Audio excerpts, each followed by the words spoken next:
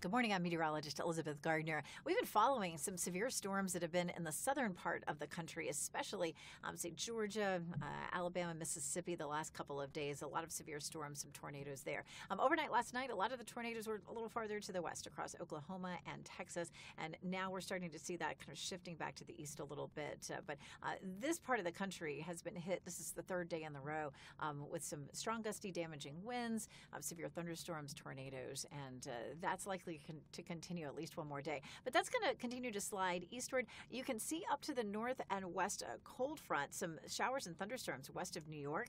That's the front that's going to move through our area this evening. We take a look at Futurecast. We'll zoom right in, and we'll see partly cloudy skies this afternoon. Once we get to, say, 1, 2, 3 o'clock in the afternoon, a few isolated thunderstorms begin to pop up. You can see that round, especially from the Triangle area northward through around 5, 6 p.m. And the northern part of the viewing area is where we'll have the best chance of any severe storms, but that potential will be isolated. Once we get to sunset and beyond, all of that begins to fizzle on out pretty quickly. Here's a look at that severe threat all the way from Person County eastward toward Halifax, Northampton County, including Mecklenburg County, Virginia.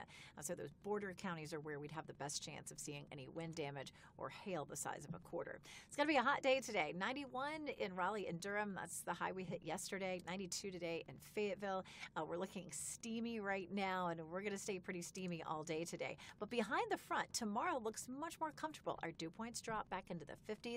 It's going to make it feel pretty good. It is still going to be hot out there, and we're looking at some hazy conditions. You can see our wind is coming out of the southwest right now. Earlier this morning, we had some haze from one of the wildfires down in Wilmington moving in, but that wind direction is starting to shift as we get into the afternoon, and that will eliminate some of the smoky conditions that we're seeing down around the Wilmington area where they've got a code red in effect. Now, we are likely to have the potential for some Canadian wildfire smoke once this front comes through. Our wind will be coming out of the northwest again, and you can see just some light smoke for us. That keeps us in a code yellow. That is not an action day, so most folks would be absolutely fine being outside. That's a pretty typical summer day, but I'm mentioning it because it may look a little bit hazy for you.